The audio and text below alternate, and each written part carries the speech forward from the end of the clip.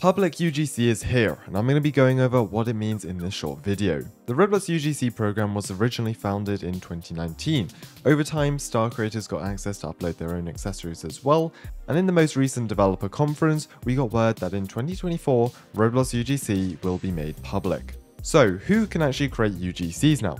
Any player who is ID verified, has premium of 1,000 Robux upwards, and who doesn't have many recent moderations on the platform.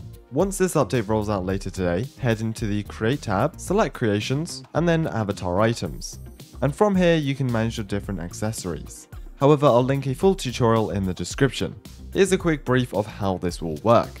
Those who are eligible can upload as many accessories as they wish every day, but only able to publish one limited UGC a day.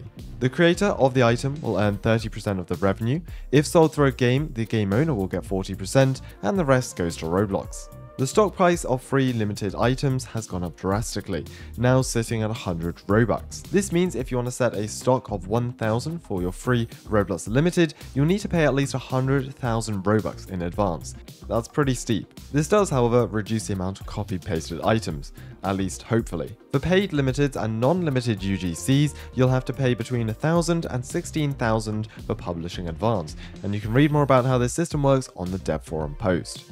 Recently, Roblox did introduce better IP management tools, which should hopefully cut down on the blatant copy-pasted items. I think this will really be one of those time will tell scenarios. It's great to give more people the ability to create their own UGCs, and I'll definitely be interested to see what people are creating, but the increased costs of publishing and possibility of the marketplace being spammed with copy-pasted creations is slightly worrying. So what are your thoughts on this?